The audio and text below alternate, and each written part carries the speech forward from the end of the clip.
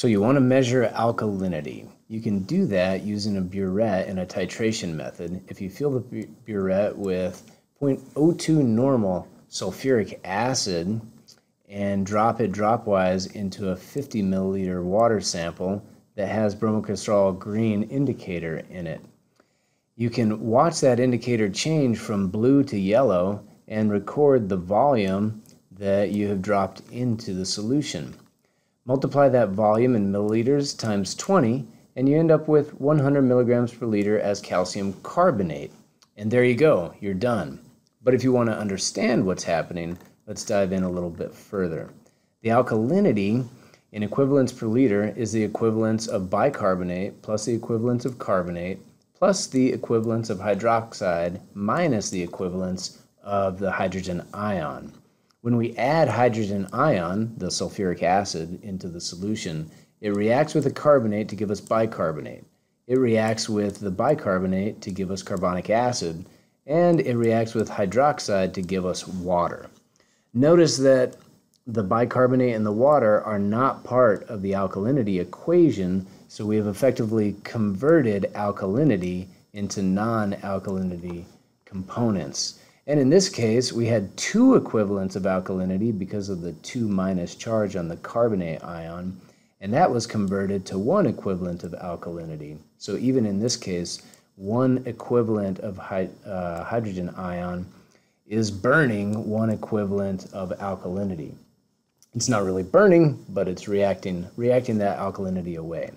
So the amount of H+ ions that we add tells us the amount of alkalinity that we had in solution.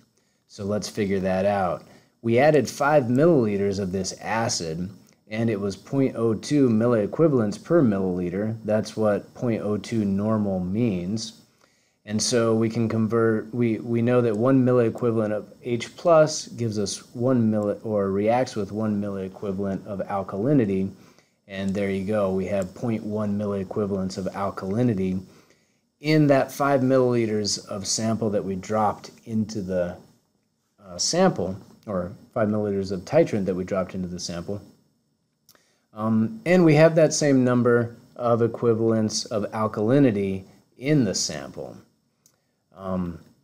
Now, if we have 0.1 milliequivalents of alkalinity in that 50 milliliter sample, we can convert to liters, and now we know that we have 2 milliequivalents per liter of alkalinity.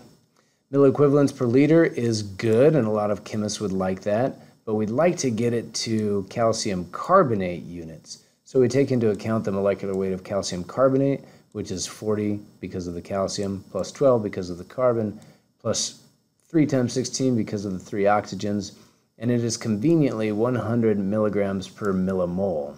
We take that 2 milliequivalents of alkalinity that we had up here, and we convert 2 milliequivalents of calcium carbonate are in every 1 millimole of calcium carbonate, and then we convert millimoles to milligrams using the molecular weight that we just saw, and voila, we have 100 milligrams per liter as calcium carbonate. So our original idea checks out, but hopefully now we see how we arrive at those units.